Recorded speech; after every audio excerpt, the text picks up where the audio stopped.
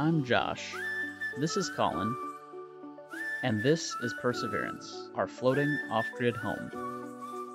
Come explore with us as we sail to new places, we learn how to protect our environment, and see how we coexist with nature. We'll also make lots of friends along the way.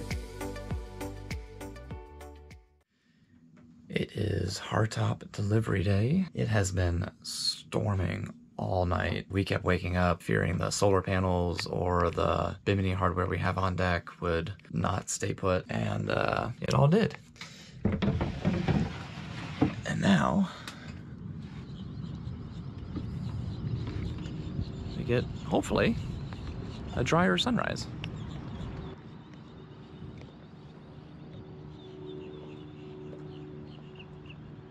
There is so much water in the dinghy.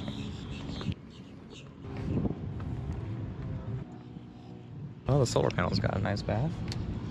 Boat still looks so naked, but hopefully we'll be able to get on this dock in just a few hours, and maybe we'll be done with the rain. There's bits of Dodger from last night. Colin, you're ridiculous. Good morning. Does it look good? It looks good. I don't think anything moved up there. The sunrise is pretty. I'm going back to bed then. Everything's under control. You've got it. It's installed a hardtop day.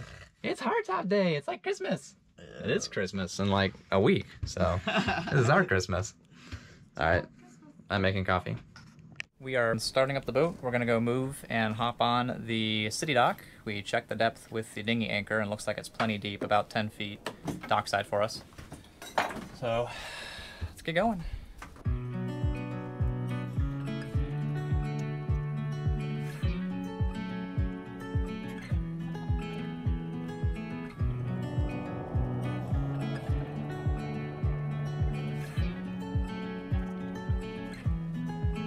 All right, we're on the docks. We had to go around the first time because the current and wind was just too strong, so we came back around with a little bit of a shallower approach angle, which worked out pretty good, and just slowly pulled the boat in from the stern. So our hardtop should be here in 10 minutes. Eee! So excited. Then our friends Tristan and John are going to dinghy up. They're still in the anchorage from yesterday, and they're gonna help us assemble and then set this hardtop on the boat. Yes, it's gonna be amazing. There's Perseverance, and the hardtop has just arrived. Josh is running up there to meet the driver. Wow. There it is. It's good on the front side too. I don't see any rock marks. Is this the front? Or I think it's the back. Yeah. Tapers to the front. And there's our aluminum legs. All right, first time seeing it. the reveal? Big reveal. Would not have been possible without John and Tristan. I really.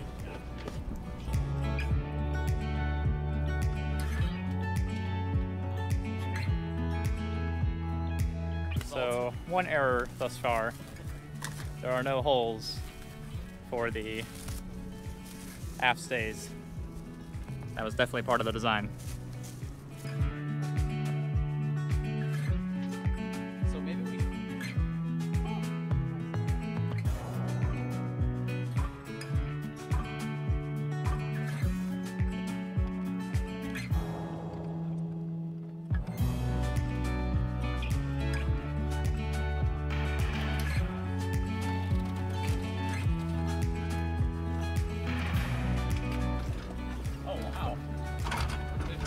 That looks better than I imagined.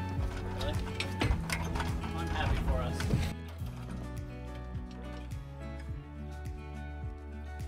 I think it's heavy enough we can just tie it down. Oh, this is great. How big was I can't remember. All right, the top is sitting. This is amazing. It is even better than I imagined. The view is superb. Thank you so much, John and Tristan. We could not have done this without you. Yeah. I mean, it would have been a hired help situation. One of the more ridiculous ways to get water. I'm exhausted from this hardtop situation. We learned from a fellow cruiser they sell fire hydrant adapter fittings on Amazon for like 20 bucks. I mean, it's probably not technically legal, but It's fresh water. Yeah.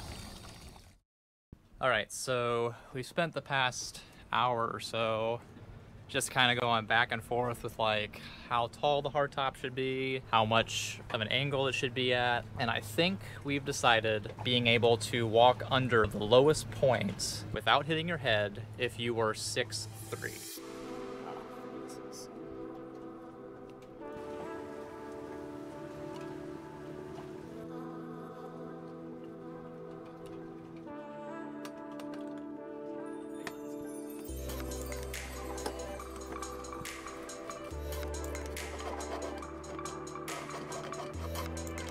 down. Nice. Look at that. Look at how clean that is now. All right, so for the forward legs, we have to drill and then tap, which means thread the mounting brackets onto this piece here. And so we've never done that before. And so we're going to practice on the scrap piece of aluminum before we do it to the hardtop. And we don't have the right drill bit size, but we're gonna try a 50% thread tap and let that be okay for now, possibly. We'll see how it works on this aluminum bar. And in the future, we might just do a bolt and a nut rather than have it be tapped at all, so. Or we might be Ubering to get the proper drill bit. We'll see who wins. I think we'll be Ubering.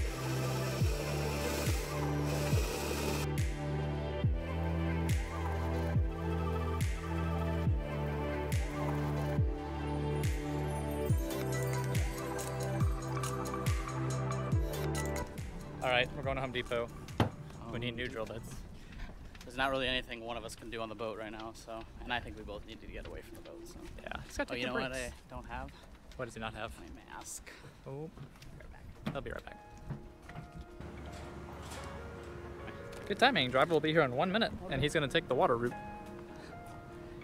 Maybe he's driving one of those amphibious ducks. So I came around the corner and Colin's like, I can't see any small metal anywhere in this whole store. I wasn't standing right here. I was sitting over there, but I just happened to be gazing this direction, and then like, I actually realized what I was looking at. Exactly what we were looking for. So, slight snafu. This winch is a little bit further back than this winch, and what that means is the winch handle clearance is different between the winch and the legs. And so we've moved the whole hardtop back far enough that the winch handle clears on this one. However, right where the leg sits there's bulkhead underneath, and so we wouldn't be able to get the backing plate on. So, yeah.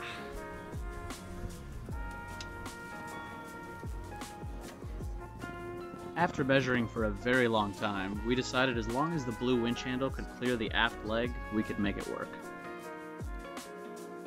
So we are going to butyl tape all of this just so it's probably going to rain at some point. So just until we get the right hardware, because we don't have the right hardware, we're just going to butyl tape so that it doesn't rain and get inside the deck. Eventually we're going to, what are we going to use? I think that will be the best option. So we just got 2 of the bolts in right now. Not even the right bolts. Not even the right bolts because we did not realize we needed to purchase those bolts. So we're using the bolts that we did know we needed to purchase. And we're using those temporarily to secure each leg so they can't move around. And then we've tied this dock line tight to the cleat as best we can on each side to just hold it down. And the two bolts that are in are going to prevent the plate from moving any. And that's going to allow us to keep the hardtop in position and aligned while we start working on the forward legs, which we have to determine the length, we've got to cut, we've got to tap the mounting plates to go up here. So just now having the hardtop at least anchored in some location, we have a reference for everything now. Because trying to determine what is straight and level on a boat, levels don't work, and even like squares don't work because all of the lines and curves, even though it looks symmetrical, we've determined our boat's not even symmetrical from left to right. The winches aren't the winches, the stanchions, things you think in your mind tricks you to say, no, they're lined up. No, they're not lined up. So it's a challenge to find what is the truly straight and level. All right, we are now at the point of drilling for future tapping. Future being right after we finish drilling the holes for the forward supports. All right, almost through. Oh my god. First four were easy. You should have recorded those. Oh my gosh. All right, that should be the last one. All right, that's 5 down, and then 5 to go, and then we gotta tap them.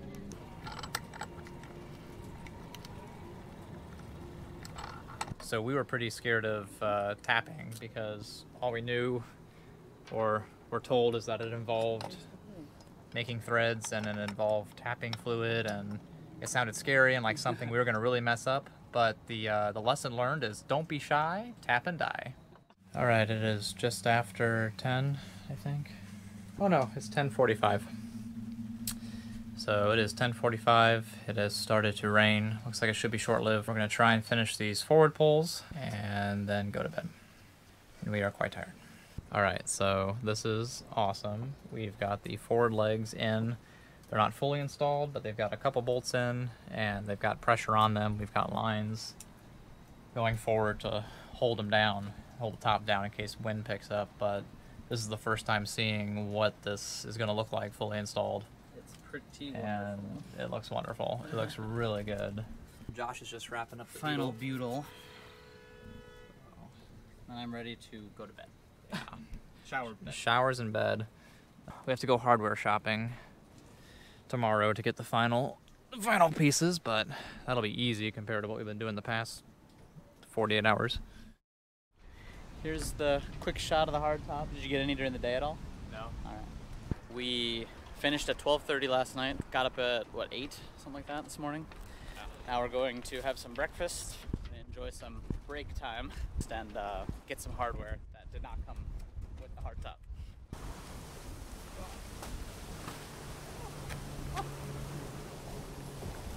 Have a tumble blanket. Tumble blanket. Here comes the wind. I will say that dumpster on the public dock is pretty amazing because that never exists. It's pretty awesome. Pretty legit. Yeah.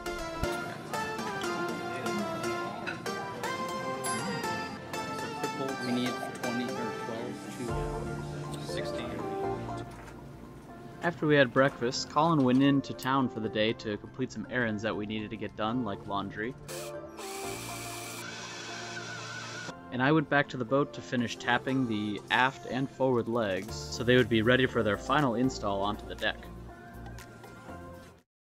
All right, so we are going to hop off the dock here in West Palm, go work on finishing the hardtop install at anchor. The wind is currently pushing us onto the dock. We have a boat both behind us and a boat in front of us, and so we're going to use a spring line technique since we do not have a bow thruster. And the idea is we're going to pivot the boat in towards the dock utilizing this spring line, and I'm going to be up here with a fender to protect the bow, and we're going to let the stern of the boat swing out, and then once we have a good clear departure angle, Josh will then back us out and the stern will just back out that way, and once we're clear we'll turn around and go anchor.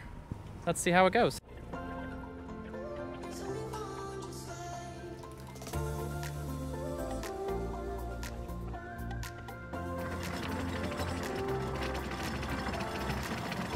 All right, so we are back at anchor and we are now just marking the holes. So for the past week, we've secured the hardtop with just 2 bolts in each leg. And so, and no nuts, just tying them down with dock lines. And so now we are marking the other holes. We're going to move the hardtop forward just about 4 inches, drill and fill with epoxy the holes. And then once that cures overnight, we will re-drill into the epoxy but smaller, and the reason for that is that epoxy is going to protect the boat. So if there is any leaking, it's just going to be between the screw and the epoxy, and it just comes inside and it doesn't actually work its way into the coring of the deck which will rot it eventually. Which would eventually cause rot issues. So Plus what are we putting in Dow as well after that? right, so after the epoxy cured, we're going to use Dow 795 as the sealant, and that will create the final seal. All right, so using an old cheap poncho that was used once and already ripped, we are creating a tent of sorts around where we are going to cut the access panel. For now, we're just going to cut a opening in the liner just big enough to access what we need to access, and later we're going to try and build a nice cover plate to go over it. The tenting is just going to help keep all the debris contained, dropping straight down where we can vacuum it up and not all over the galley. Might even be able to catch some of it in here. Let's see if we can still work with it like this. So tenting and ponding. Ponding? Pondering.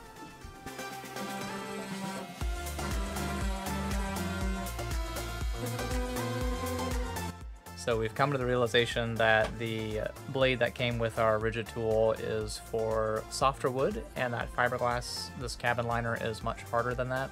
So it's dulling the blade very quickly, getting very hot, and I think we're kind of stuck where we are until tomorrow. We can go to Home Depot and get a metal cutting blade.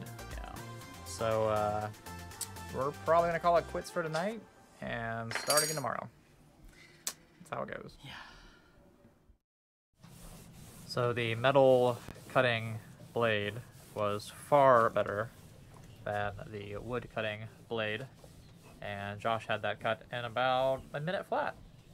And there also was no burning, so having the right tool for the job really makes a difference. We went biking this morning to Home Depot. It was a nice, lovely bike ride. Yeah, much less burning. No burning, actually. So now we just need to cut an access hole here, same as that one. And then for the aft leg of the hardtop up in the aft cabin, that's going to be the tricky one. And then the one in the garage is already open. There's no cabin liner, so that one's already good to go. So it's kind of like we're halfway there. So for the last couple hours, we've been debutling the feet. And these are actually the feet from the front of the hardtop. And we've got the epoxy sanded flat, and now we're going to re-drill the 1/4-inch holes that the bolts will actually go to, and then we're going to be sealing these with Dow with their 5 through bolts each for the aft 2 legs, and then we'll be mounting the hardtop in the back, take the feet that are currently supporting it, clean them, and then do the same thing up front, and this hardtop will finally be mounted. It's gonna be great, and it's gonna go well, and it's not gonna be crazy, and that's my prediction. After putting a little bit of Dow under each foot, okay, a lot of Dow under each foot, Overkill. we were finally nearing the end of our hardtop install. This hardtop install took us about a week to accomplish. We were also recording during that entire time, and our patrons definitely make that hard work worth it. You really inspire us to make new and better content. We hope this video was both entertaining and informative, and if you have any further questions about this hardtop install, hit us up in the comments below. It is 2 a.m., but the hardtop is done, so safety lines are coming off, and it's standing on its own legs. Okay, bedtime. Thanks for watching. Be sure to like, subscribe, and hit the bell icon. It really helps our channel grow. If you enjoy our content, please consider supporting us on Patreon.